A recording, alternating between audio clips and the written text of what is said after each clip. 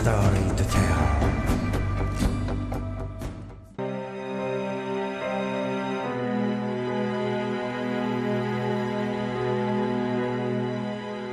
The post-World War II jet engine era led to a series of high-performance designs at extremely high altitudes, allowing them to fly through most defenses. For example, English electric Canberra.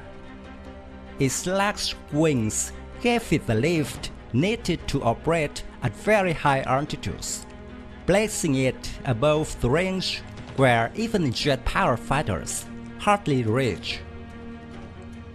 The Canberra could simply fly over its enemy with relative impunity, a quality that made it naturally suited to aerial reconnaissance missions.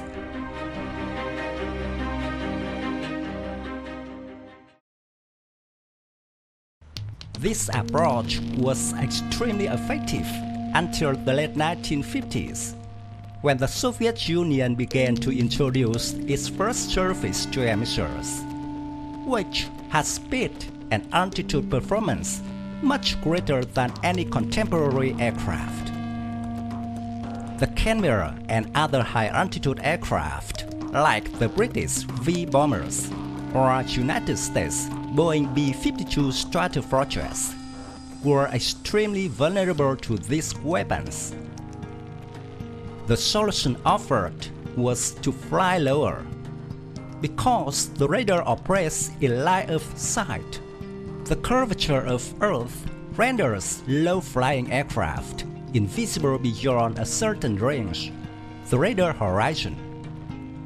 This led to the birth of the TSR-2 project, a reconnaissance and attack aircraft developed by the British Aircraft Corporation for the Royal Air Force.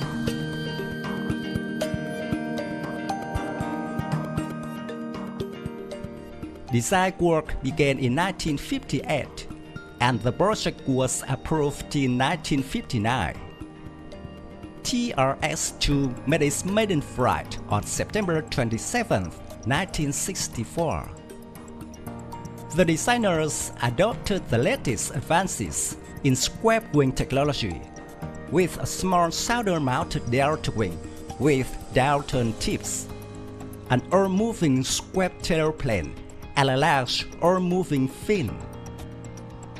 Tubular fuselage with a raised spine behind the two-seat cockpit. The air intakes were well fitted behind the cockpit.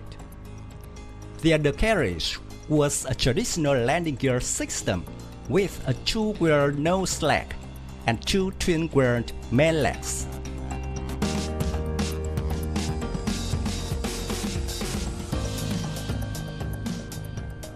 Other parameters of the TSR-2 include length of 89 feet, wingspan of 37 feet 2 inch, height of 23 feet 9 inch, empty weight of 54,750 pounds. Maximum takeoff weight is 103,500 pounds. In terms of armament, the TSR-2 was designed with a total weapon load of 10,000 pounds, 6,000 pounds inside and 4,000 pounds outside.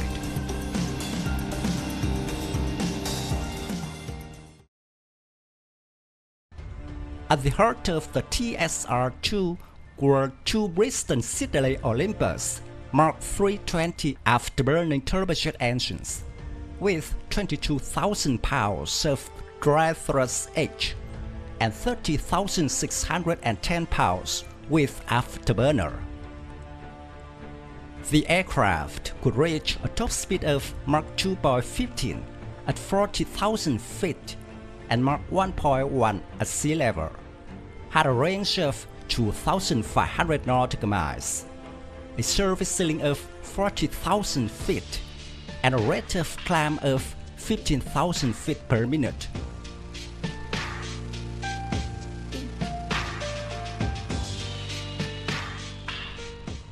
The aircraft featured some extremely sophisticated avionics for navigation and mission delivery, which could also prove to be one of the reasons for the spiraling cost of the project.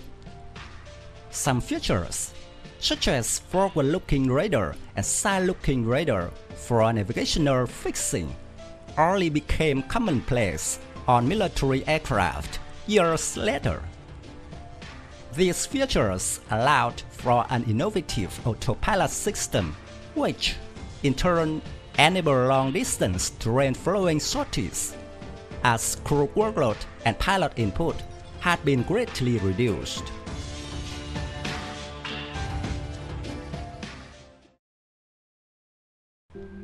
Although the TSR-2 proved itself enough to be a successful design, the growing cost and controversy between the services over Britain's future defense needs, which together led to the controversial decision in 1965 to scrap the program.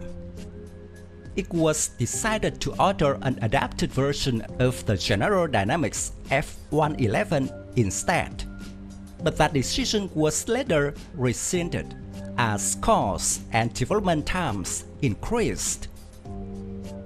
It was later replaced by the American McDonnell Douglas F-4 Phantom II and the Blackburn Buccaneer.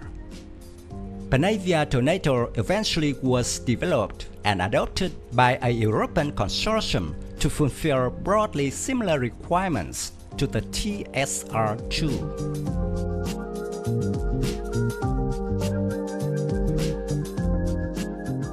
My video about the TSR-2 answer. Thank you for watching. If you find this video interesting, please give me your thumbs up. Don't forget to subscribe to support the channel. Goodbye and see you again in the next videos. Tạm biệt và hẹn gặp lại quý vị và các bạn trong các video tiếp theo.